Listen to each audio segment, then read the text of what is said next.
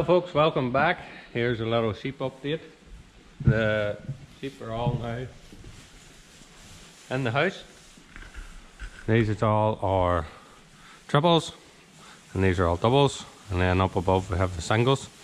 The doubles and the triples have been in for this past 3 weeks or so. The singles just came in there a few days ago. We kept them out a wee bit longer just because they're on quite good condition anyway, and we didn't want to have them on too long, get them too fat, and as well as that, it's easier on the sheep being outside and exercising. They don't get sore feet or anything like that as much, so keep them out as long as we can. But we had to bring them in because we were running out of grass. So here they are. We haven't actually started feeding them any meal yet.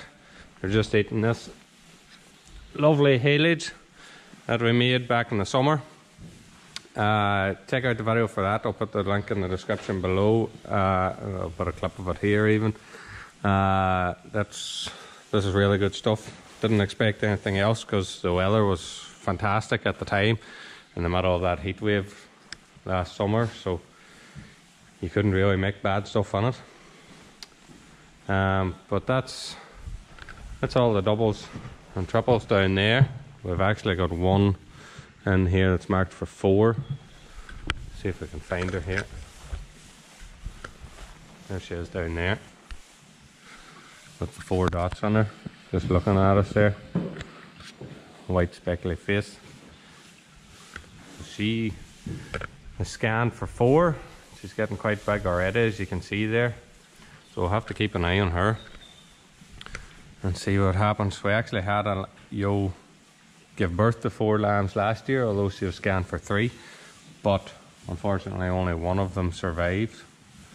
They were just born before their time, too small to make it, but that's the handlings you face with too many lambs.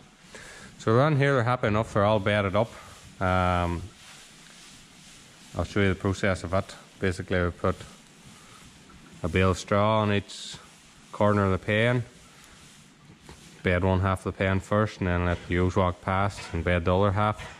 Try and disturb them as little as possible. We don't like them rolling around too much when they're heavily pregnant. We're about 4 weeks off lambing here at the minute, so we'll be starting probably in the next week or so to feed, particularly this batch, some concentrated food to give them the energy they need, because the last few weeks up to lambing, the lambs really take it out of them.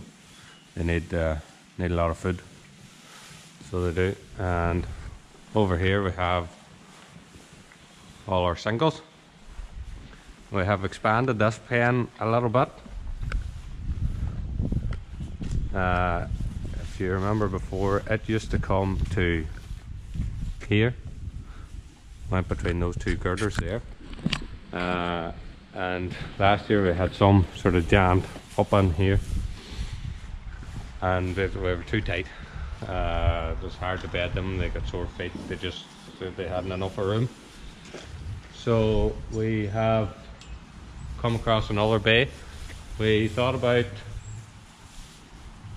building a second bay, but then we'd have had to put a gate in there and bring them between 2 pens, because we wanted to keep the yard clear, so that if you're lambing a ewe in there and bringing her into the pens, you can just walk her straight out of the pen. You don't have to walk her through an open yard, because then they can run all over the place.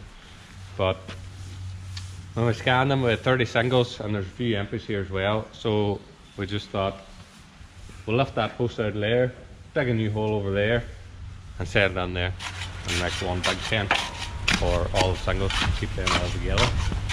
And then we have these bits of old rusty looking gates. Mightn't look like much, but they're sort of useful come end of February, whenever we're in the middle of lambing and it decides to snow and the weather turns really bad. They're handy for jamming ewes and lambs on when you need somewhere to put them. So our thinking was divide this up the centre whenever there are 20 or 30 lambs, and if the weather turns rough, we can keep them in here. Just somewhere to go with them.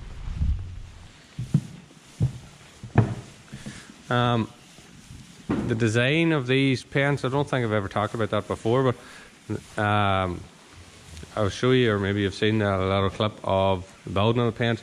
Basically, these are all posts are into the ground. We've got a 100mm socket in the ground, 90mm post, sets in. So, and then everything, they're bolted together. Everything is designed that can lift out. Before we built a bit of a shed to store machinery in, this doubled up. In the summertime, we had all the tractors and things parked in here. Leaves it kind of multi-purpose. The cost of putting in a tank or slatted pens, you know, it's a lot of money for a shed that maybe has sheep in it 2 to 3 months in the year, and that's it. And the rest of the year then it's useless. So we kind of went with a multi-purpose design. All this is dismantled. Once the sheep go out, we unbolt these, lift them out, lift the posts out, lift the boards out, come on, scrape it all out, and then you can use the shed for anything. So we have a 4-foot gap at the front here, and then 2 foot right round every pen, so up the centre, along the back and along the sides. Went with that plan, went and looked at an older man's shed who had a tank and plastic slats, and he had the 2-foot pad right round, and he says, great job, and he was right. You go in with your bucket of meal, the sheep are all run under the bucket, you walk right round the pen, and they follow you around, there's no pushing, bullying, they all have space to eat. Now, in hindsight, the 2 long sides in the front would have been enough, because we're straw bedded. We can't really put any more sheep in there than that, because you couldn't keep them bedded. They're always dirty, they get sore feet, etc. We could have put that against the back wall, had 2 foot bigger of a pen, slightly more space. The 3 sides are enough. When we're feeding the meal, we just feed the 2 long sides and along the front, and that's plenty.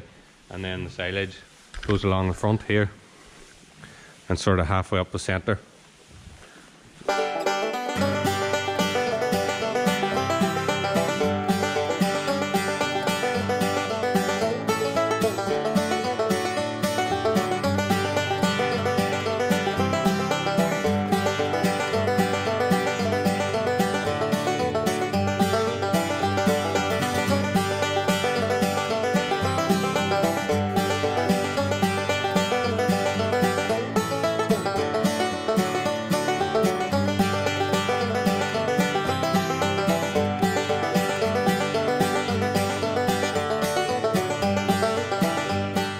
So that's where we're at the minute.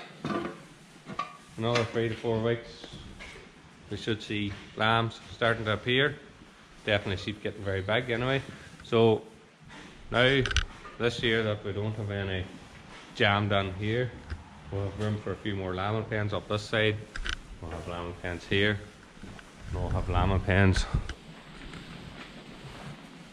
all up the back wall here.